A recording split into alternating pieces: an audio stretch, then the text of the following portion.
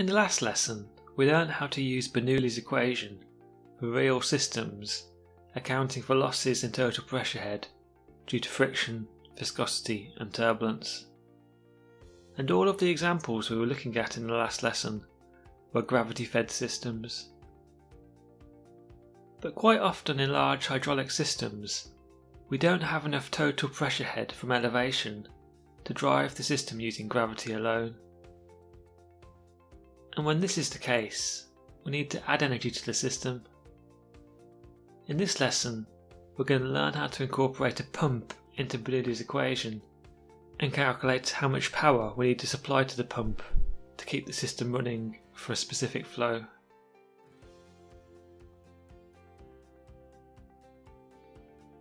If we imagine a header tank feeding a pipe, we can draw the total energy line for this system using the theory we looked at in lesson 3.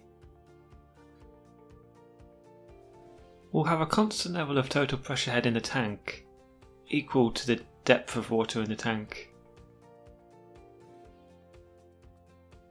We'll then get a sudden drop in energy due to local losses as the pipe exits the tank.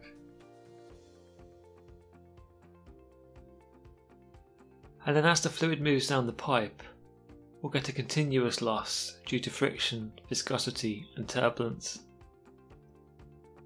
Because this loss is continuous, it will get larger the longer the pipe, and eventually, however much pressure head we started with, we'll get to the point after a certain length of pipe where we run out of energy. At this point, the system will no longer be able to run as designed.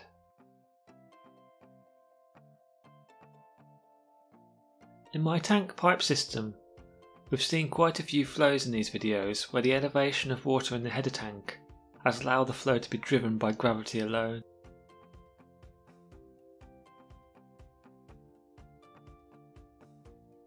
But if I reduce the water level in the header tank,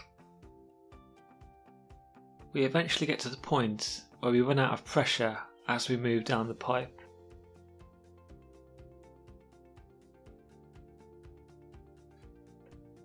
And at this point, the discharge will drop and drop until eventually there's little or no flow in the system.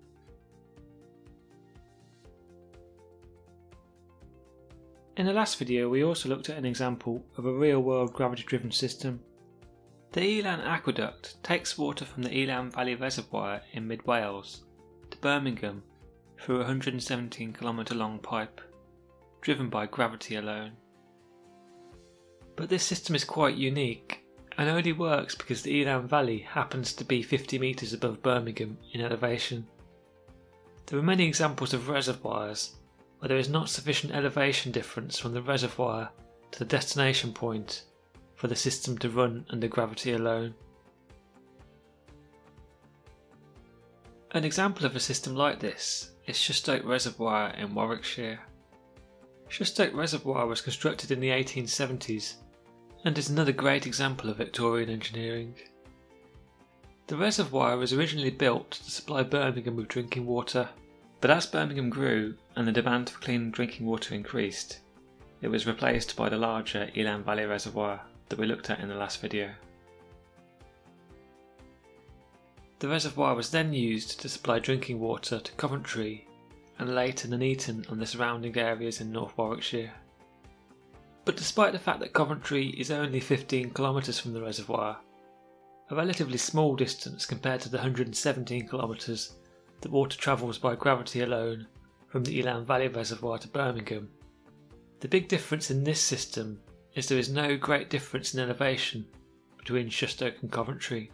In fact, parts of Coventry are several metres in elevation above Shustoke.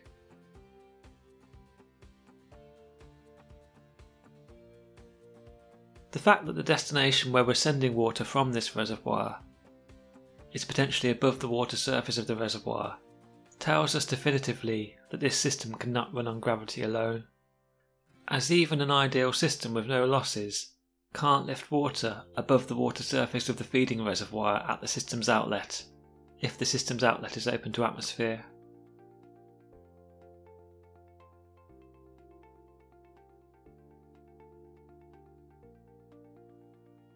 But the solution to this problem is to use a pump. A pump is a hydraulic system that will convert mechanical energy into pressure head inside a pipe, and this will raise the total pressure head downstream of the pump.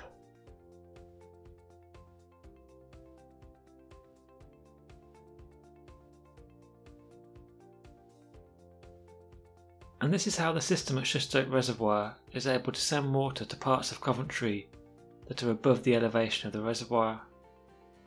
Right next to the reservoir is a pumping station, and this pumping station will send water from the reservoir to its final destination. The original pumping station, also built in the 1800s, was originally steam powered, with several large steam engines driving the pumps.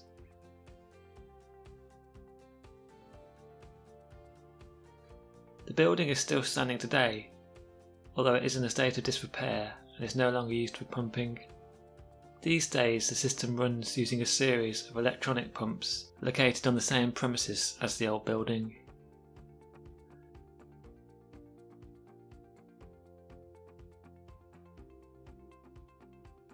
When designing a pump system, there are two main things we need to work out as the designer. Firstly, how much total pressure head do we need to pump to add to the system?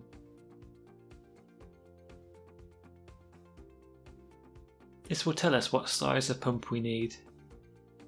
Secondly, how much power do we need to supply to the pump to give the required total pressure head? This will tell us how much energy we need to supply to the pump and how much energy the system is going to use whilst running. So let's have a go at working through an example. Let's consider what pump we would need to send water from Shustoke Reservoir to Coventry. Just a note for this example, I haven't easily been able to find accurate parameters for all parts of this system, so this is a representative example, and not all of the figures will necessarily be exactly the correct numbers used in the real system. Let's say we're pumping water from Shustoke Reservoir to a point in Coventry. Shustoke Reservoir is approximately 79 metres above sea level, and the city centre in Coventry is approximately 96 metres above sea level. So we're talking about an increase in elevation of over 15 metres from the water surface of the reservoir to central Coventry. Let's say the pipe we're using to send water from the reservoir to Coventry is 1.5 metres in diameter and 15 kilometres long, and we need the system to discharge at 1 metre cubed per second to give us the drinking water we need in Coventry. All the pump is really doing is adding total pressure head to the system, so we can quite easily represent this in Bernoulli's equation by adding a pressure head term to the first half of the equation. The total pressure head that the pump is going to add to our flow is represented in this plus delta H.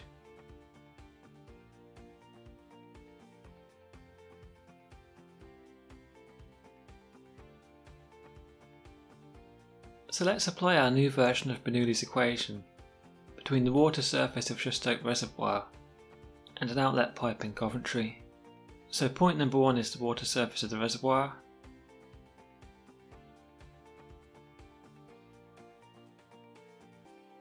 and point number 2 is where the water is discharging. The system needs to operate at 1 metre cubed per second, and the pipe diameter is 1.5 metres. This gives us a mean velocity in the system of 0.57 metres per second. The elevation of the water surface of the reservoir is 79 metres above sea level, and the elevation of the outlet pipe is 96 metres above sea level. The pipe is 15 kilometres long, which is 15,000 metres, and a reasonable estimate of the friction factor in the system, obtained using a Moody diagram, is F equals 0.013. So we can start by finding which terms we can cancel in Bernoulli's equation. There is elevation at the water surface of the reservoir, but we can cancel the pressure head, as the water surface of the reservoir is at atmospheric pressure when we're assuming atmospheric pressure is 0. We can also cancel the velocity head at the water surface of the reservoir, as we can assume the water surface of the reservoir has negligible velocity compared to the outlet pipe. Because in this system the outlet at point 2 is above the system's datum, we can't cancel the elevation at point 2 like we've been able to for previous examples, but we can cancel the pressure term as the pipe is discharging to atmosphere and we're assuming atmospheric pressure is 0. So we end up with elevation at 1 minus the total losses in the system plus the total pressure head added by the pump equals elevation at 2 plus velocity head at 2. So to find out how much total pressure head the pump needs to add to the system, we can simply rearrange for delta H.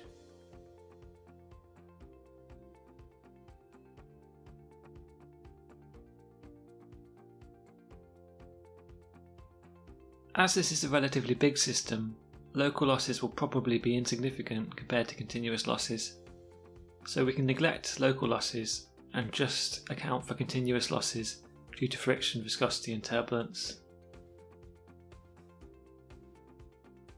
At this point we have an equation where we know all of the terms. We know the elevations, we know the velocity, we know the friction factor, we know the pipe length and we know the pipe diameter. So to work out how much total pressure head the pump needs to add to the system, we can just plug these numbers in.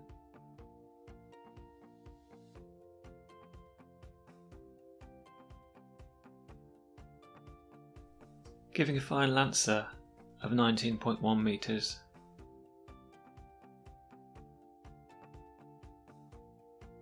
So the pump needs to give 19.1 metres of total pressure head to the system.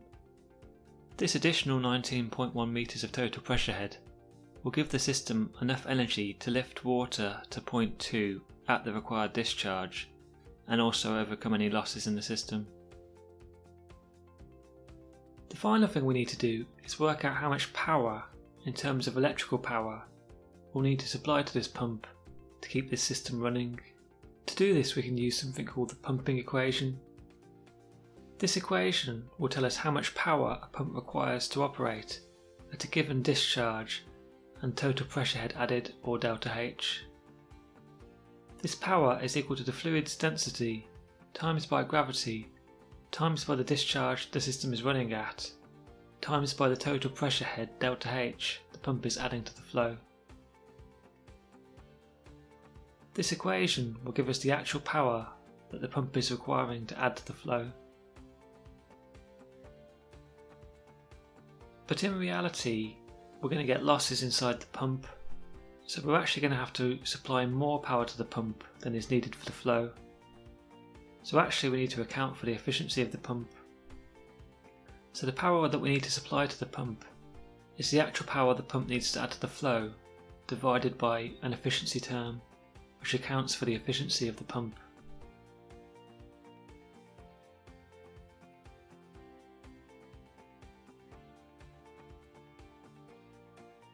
So if we now apply this equation to our system, we know what the discharge is and we know how much total pressure head the pump is adding to the system. So we've got all the terms for this equation.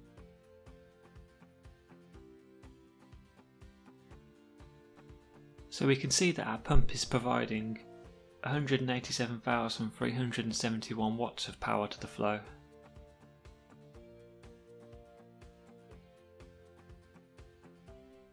But as the pump is not 100% efficient, we know that we'll need to supply more power to the pump than the pump is providing to the flow. Let's say the pump is 80% efficient.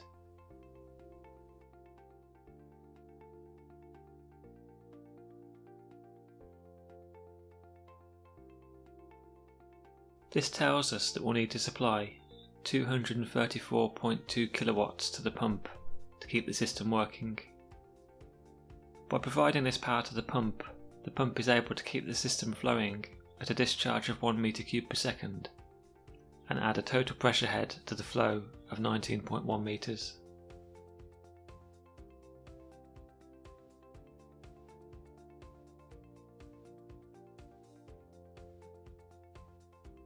Just have a think about all of the equations we've used to arrive at this number, and think if you were designing this system, how could you alter the system so it still delivered the same discharge but used less power than the way we've designed it at the moment. So in this video we've looked at how to incorporate a pump into Bernoulli's equation for examples where we don't have enough total pressure head from gravity to drive the system. We've solved an example to work out how much pressure head a pump needs to add to a system to keep it operating, and we've then used a pumping equation to show how much power that pump would need to operate.